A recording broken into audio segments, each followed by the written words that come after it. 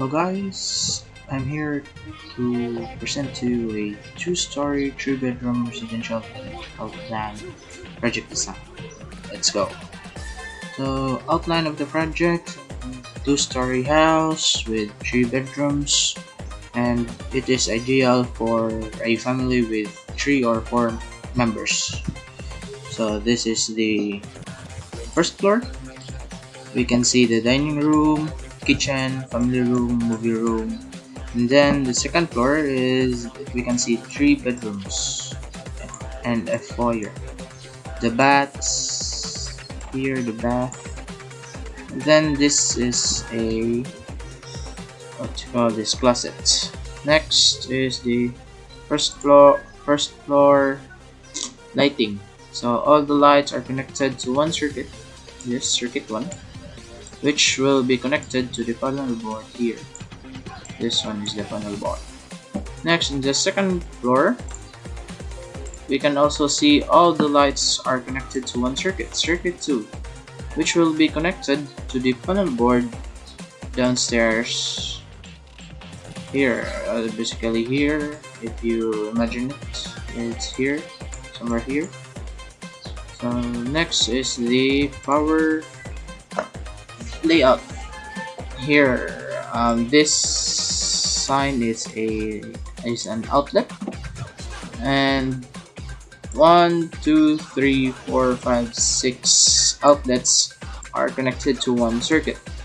Here we have 1, 2, 3, 4, 5 outlets connected to another circuit. Refrigerator is only circuitry only have a refrigerator. It is because this has a motor. It is a motor load, which will be basically single one in a circuit. So to prevent some distractions, or we could say that if there is a fault here, it will not be affected, same as vice versa. Next is the second floor. This one is an air conditioning unit. This one also. Then all 5 circuits all 5 outlets in the second floor are connected to one circuit, circuit 10.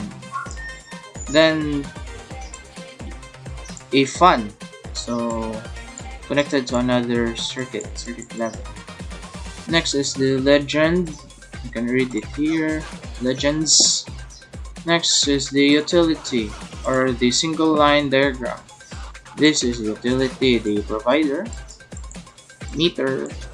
This wire is a wire connected to the main breaker, and in the main breaker we can see 1, 2, 3, 4, 5, 6, 7, 8, 9, 10, 11, 12 breakers.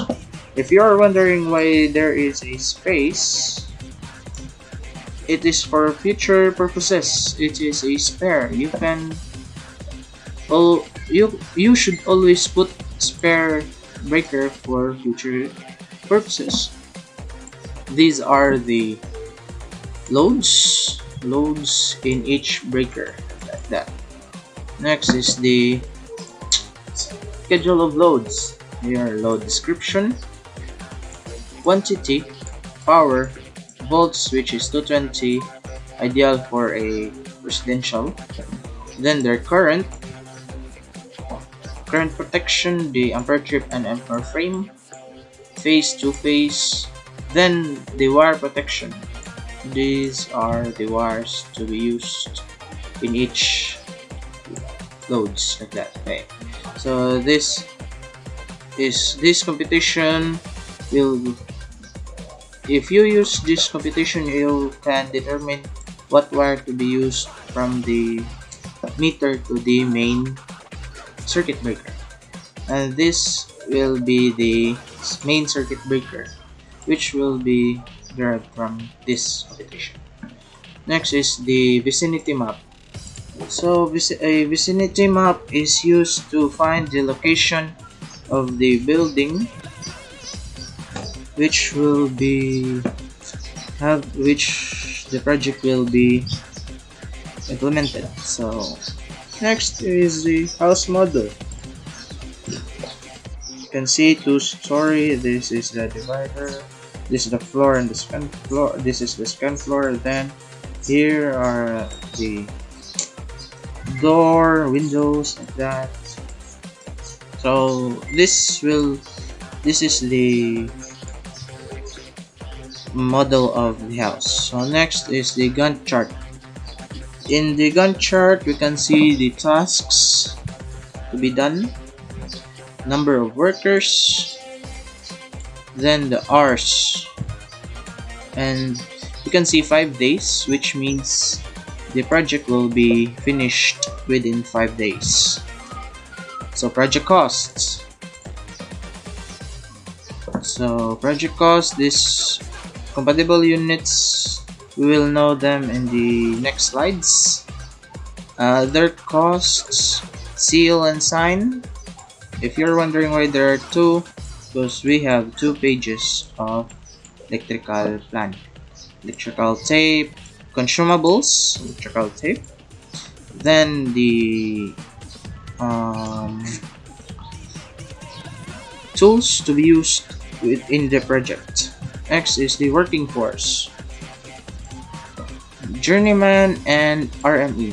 RME stands for registered master electrician, and a journeyman means a person with experience in the work. So rate is 55 pesos per hour, 75 pesos per hour for registered registered master electrician.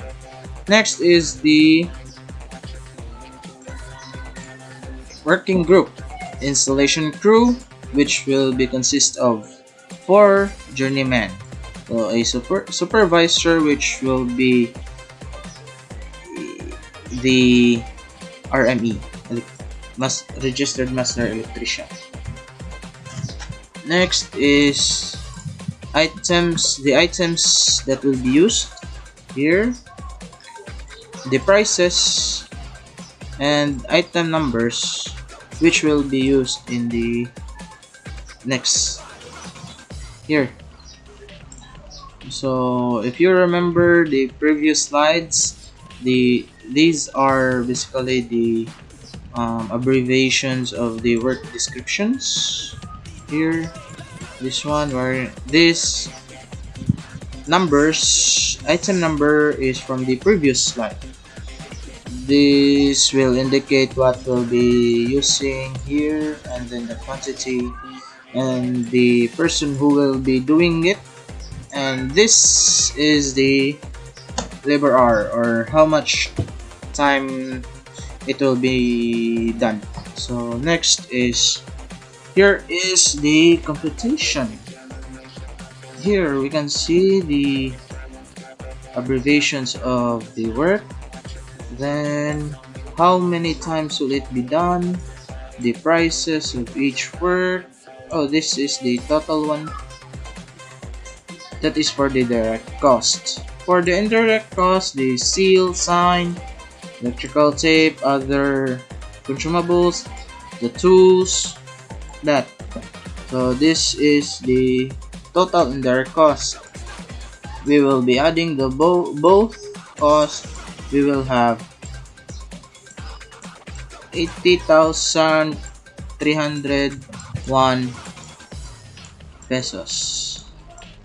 So that's it. Thank you for watching.